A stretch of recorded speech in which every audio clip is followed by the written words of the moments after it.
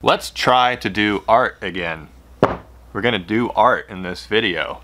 Not gonna hurt myself either. We're gonna stay intact and we're just gonna do art. This is gonna be a full-on sculpture. Abstract. That's just off the top of my head. This is a trout, I think. We'll see. I'm gonna take things just by ear, whatever I want to do. Whatever I feel like doing for this is what it's gonna be. I've always been like, there's purpose behind what I'm making, even if it's just a little bit. But this is just make something for the sake of it looking good. This will not be a realistic piece. Like, I'm gonna paint it like lure paint schemes. That's what I like painting. Bright, crazy, you know, fire tiger, abstract stuff. Art. I'm getting a pretty good vision of this though. I think this is gonna be pretty insane when I'm done with it. I've always wanted to make a fish sculpture, like as clean and as nice as I can in my own style. Might be a new thing.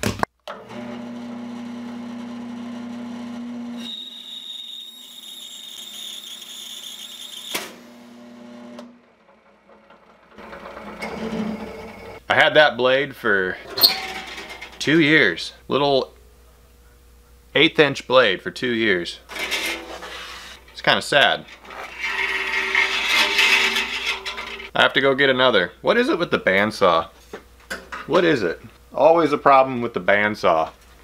At least that didn't snap and hit my finger. That can happen. The blade breaks somewhere in this area and zips through and slaps your finger real hard. Never happened to me, but I've heard of that happening. This is a 1/8 inch thick blade and like a lot of teeth per inch. I think I want to try less teeth per inch on an 1/8 inch blade. That's what I've been using. We'll see what I go get. I think I got the exact same blade because it was the only 1/8 inch 93.5 inch blade that they had. And boy, did they tie a knot into this twist wire thing. Jeez, what the heck? What did you do? Okay. Let's put this on correctly. What a good start to a video. Alright, it's on there. Fresh blade. You know what, I'm just gonna cut it out this way, and then I'm gonna cut it out that way. It's what I'm used to.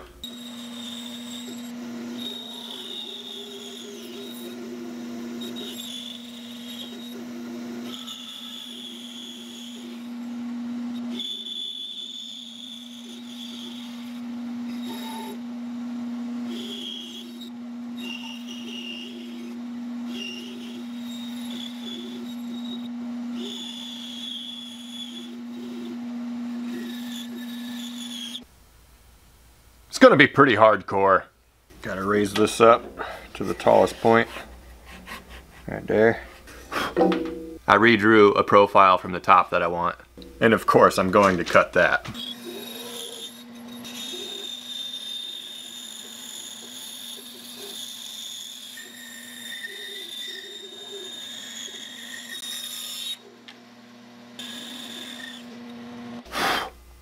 Oh, sorry. I just got you guys all dusty. But look at this.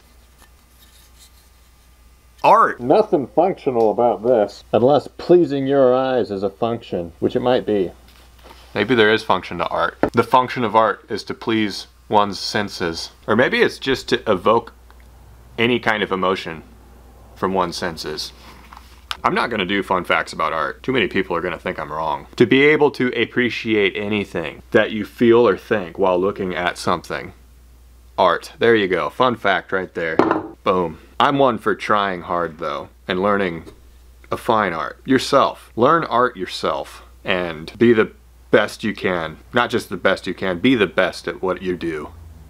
And learn it yourself. Life lessons from, I'm not even a bait maker anymore. I'm just somebody who carves weird fish stuff now. Life lessons. You're welcome.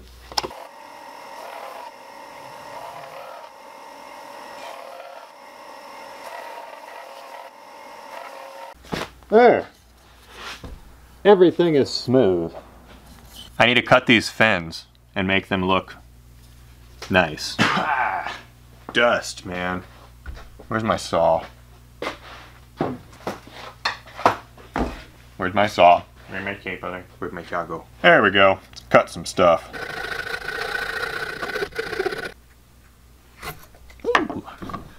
Squeeze your work. Put it in the vise. Somebody's calling me. Oh, it's Chels. Hello? Hi. Are you busy? Nope, not busy. What's up?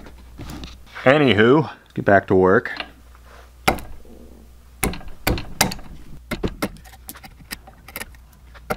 Where's my hammer? Where is my hammer? Okay, I got my hammer.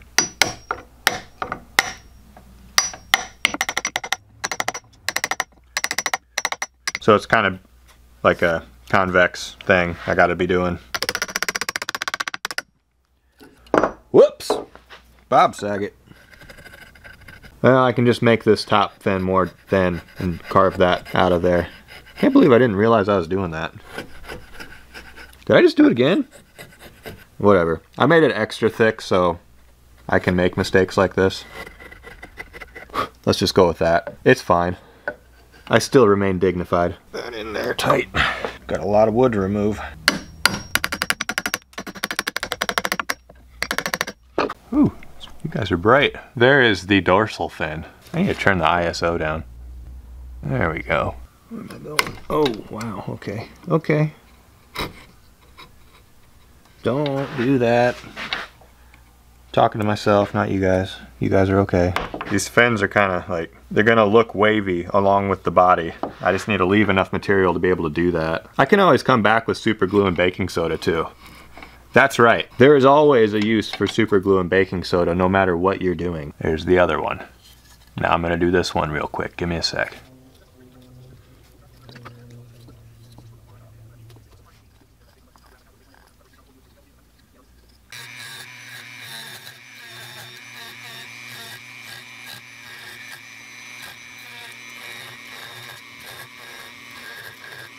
Everything, put the knife down, everything is roughly chopped out. The tail fin's still very fat.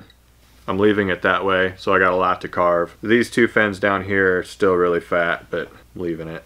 I might want them to like kind of tuck under and curve, so I'm leaving some material like that. Now I'm just gonna take a knife and start hacking away at it. You may notice I haven't been drawing any lines.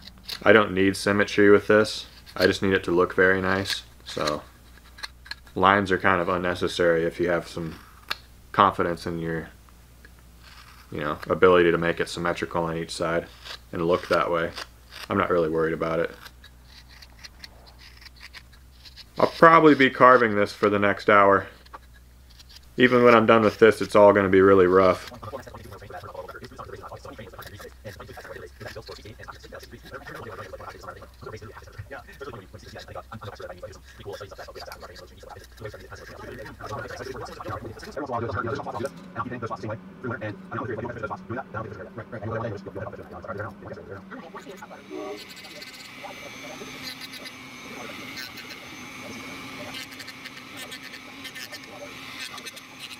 For so many years I hated this river. Yeah. I hate it again right now. Do you? Yep. This thing requires a lot of carving. Right now I'm doing something pretty specific.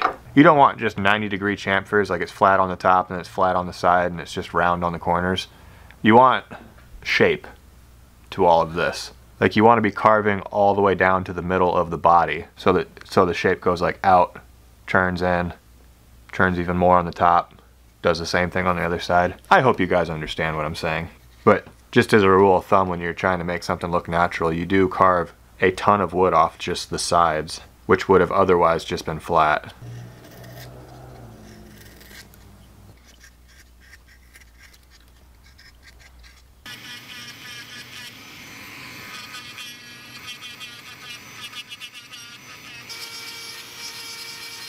It's the next day and I drew some stuff. Drew some lines. That's gonna be the gill pattern.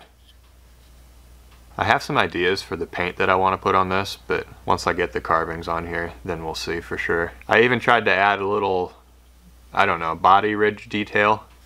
I guess that's what you'd call that. There's a little bit of different shape along the body. It's not just one homogeneous blob. There's like skeletal detail and stuff. Looks really good so far. I'm gonna drill these eye sockets next though.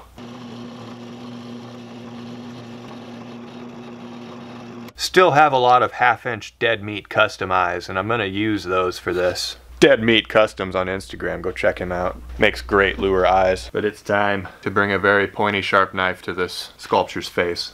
Where's my utility knife? Here comes the detail.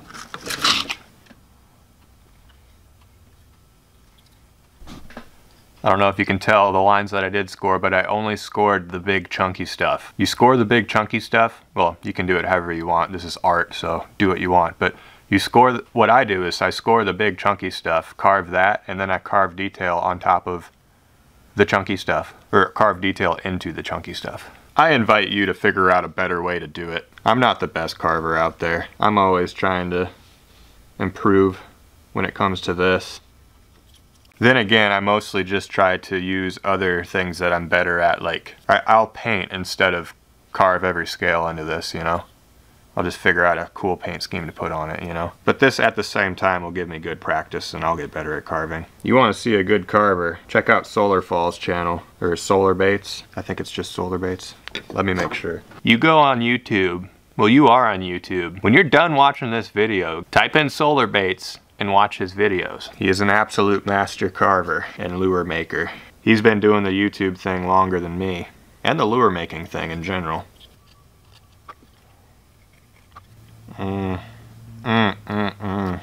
I love basswood. I'm gonna be carving these gill plates to where they are pronounced and sticking out. Deep carvings, because I can. And this is art. I'm enjoying this. You can just do whatever you want, you know? You don't have to worry about shape and function. I'm gonna change my channel name to Marling Wood Carving and a little bit of baits. Marling Wood Carving, Marling Basswood Carving, and one days. There we go. If this is the first video of mine you've ever seen, it probably makes no sense.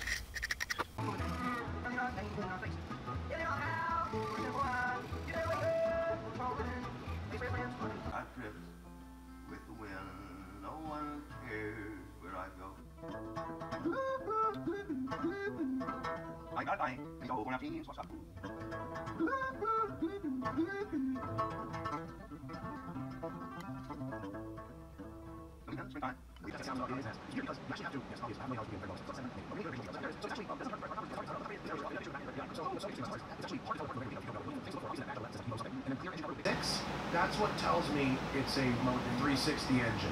Yeah. It was, if it was a F40 engine. Just starting to add some detail on the gills.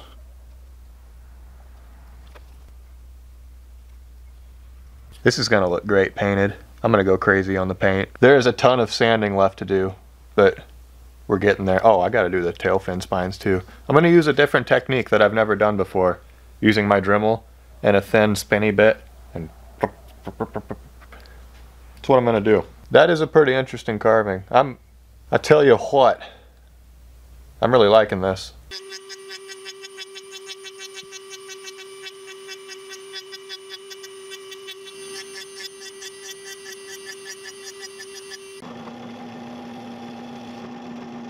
No, that is not a lead hole. It's what I'm going to use to mount this thing on a stand when it's done. I decided to drill it now because I need something to hold this bait with.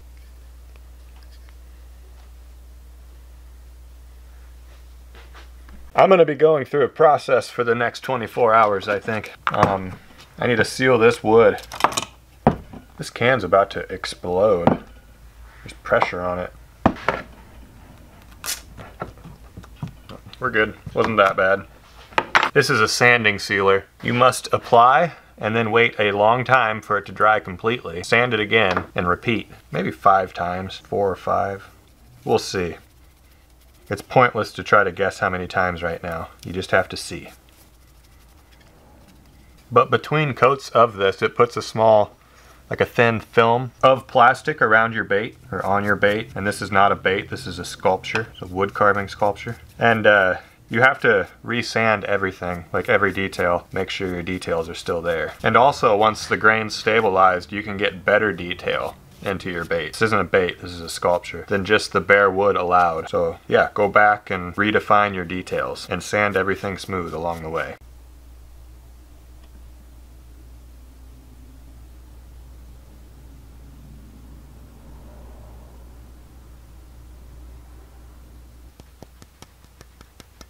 It's hard. It's set. It's a little bit later. This stuff dries quick. And it's on to my first round of sanding. Every detail. I'm gonna be painting this tomorrow.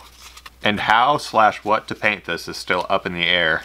Hey man, shout out to everybody that makes fish sculptures and makes them look extremely realistic. I'm just trying to make something off the top of my head that looks cool. But to mimic nature, it is a futile pursuit to begin with. I don't even want to try a lot of the time. I get more enjoyment out of just making something that I think of. But yeah, what I was saying, I don't know exactly what I'm painting this yet.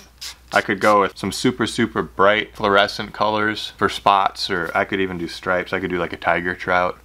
I could do a fire tiger trout. Lure paint schemes is what I want on this kind of stuff. A carving that looks like it could potentially be a fish, like a real fish, with lure paint schemes on it. That's my style, I think. That's actually really cool to me. But let me know a lure paint scheme that you want to see on this wood carving sculpture. I have no preference in my mind right now of what to paint this, so if you give me a good idea, there's a strong potential I could use it.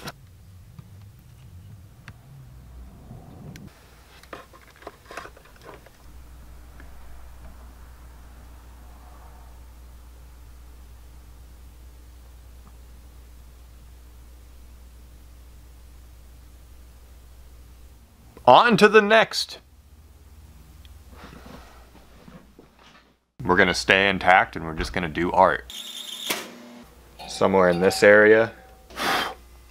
Oh, sorry. You're welcome. Did I just do it again? Oh, wow, okay. Everything. Put the knife down. I love basswood. It's hard. Never happened to me, but I've heard of that happening.